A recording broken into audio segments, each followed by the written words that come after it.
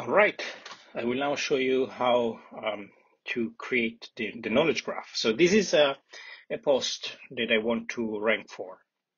I have already an idea about the query strings that I want to rank for. Anyway, I can also use some suggestions from the Google Search Console. So let's see. I will create a new spreadsheet.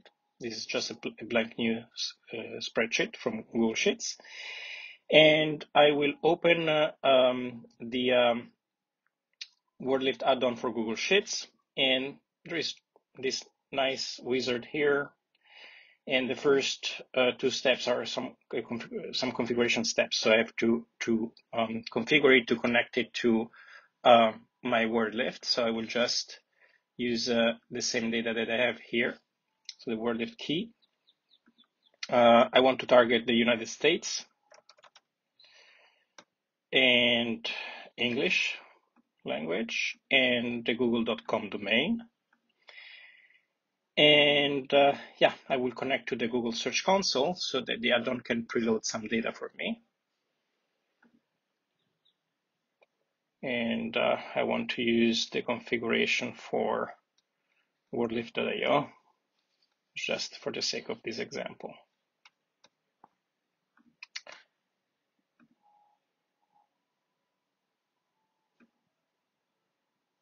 I will just get the last 30 days.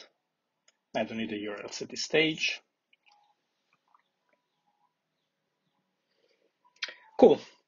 Now I could review here the query strings, but in this case I want to bring my own because I already know that I want to rank for these queries. So I will select, I will just copy and paste them here and I will select them. And then I move to the next step. I want to now get the analysis for the SERP. This may take a while.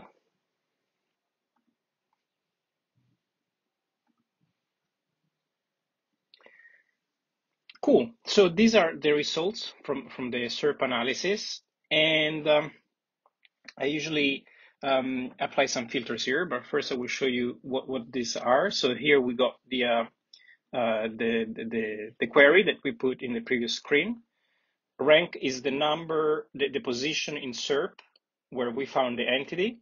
These are the entity IDs, and they can come from the local knowledge graph as well, of course, from linked data like dbpedia.org or wikidata.org.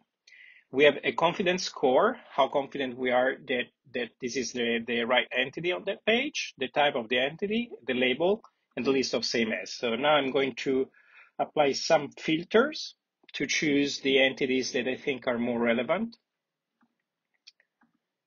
So let's filter by a high score. And yeah, it looks really nice. Maybe I can lower a little bit the score. Yeah, cool. So these are the ones that I want for sure. I want the Wikipedia, Wikidata, Tim Berners-Lee, search. So we got two search here. So we got search engine technology and search engine technology. Of course, is the same. So I can just tag one of the two. And SEO, sure. Prince Philip, no. Google, and I think this is enough. And now I will import them into my vocabulary.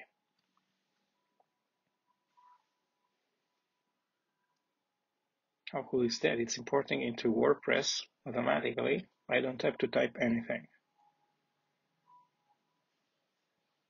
There we go.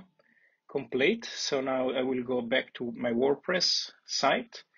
I can see that the entities have been successfully imported. And now I can go back here, open the WordLift sidebar, and I can mark them up. That's cool. Now I can update. Now I can open the post link, permalink, and I will go on the validator to check the structured data. So you can see this is the article structured data. Please notice that we also assign a permanent URI to any entity created with WordLift. Then this is a requirement to be compliant with the 5 stars requirement. And there we go. You can see that my article is mentioning the entities here. There is a preset description that I can update later on. And they're also the same as linking my entity with DBpedia, the Freebase, that is the Google knowledge graph, and Wikidata, and so forth. So these are the entities that I connected. Yeah, search engine technology, search engine optimization, and Tim Berners-Lee, of course. And I want to show you that I can also select here knowledge graph, and this will be copied from linked data into my vocabulary.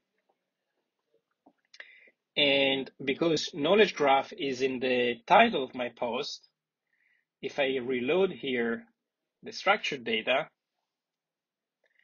I should see this new about property linking the knowledge graph entity.